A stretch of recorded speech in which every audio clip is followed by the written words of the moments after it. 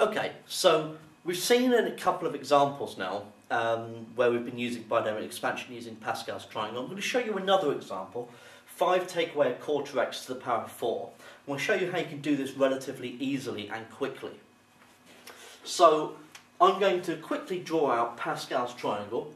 1, 1, 1, 1, 2, 1, 1, 3, 3, 1, 1, 4, 6, 4, 1. And this is the row that I want because I am expanding something with a power of 4 in it.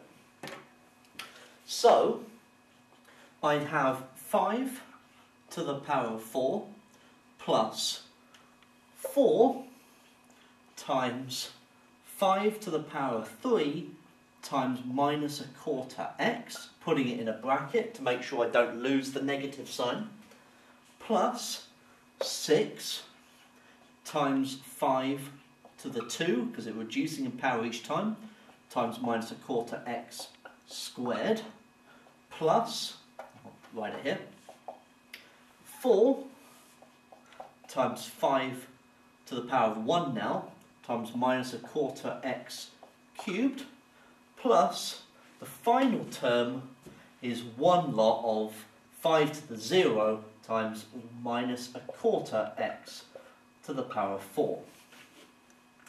Okay, so you can see that the minus a quarter x increases in power each term.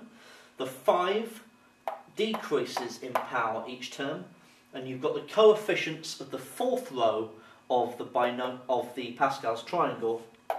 So 1, 4, 6, 4, 1. They're inside the expansion. Okay, so I've got 5 to the power of 4 is where the calculator comes out. 5 to the power of 4 is 625. And then we've got 4 times 5 cubed times minus a quarter. Okay, so I've done that completely wrong. Times minus a quarter, making sure it's in a bracket. Okay, so minus 125x. So that's the first two terms. Then we've got this one, 6 times 5 squared times minus a quarter squared, which is 75 over 8 x squared. Then we've got the fourth term, 4 times 5 times minus a quarter to the power of 3, which is minus 5/16 x cubed. And then you finally got minus a quarter to the power of 4, which is 1 over 256, and you've got an x to the 4 in the end. And that is my expansion. Notice how if you have a minus sign here, then it alternates, plus, minus, plus, minus, plus, minus, and so on. Okay?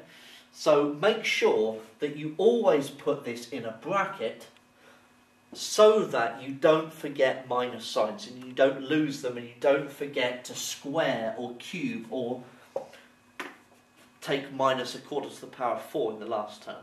Okay? So use brackets to your advantage here, and it will make sure that you make as few mistakes as possible.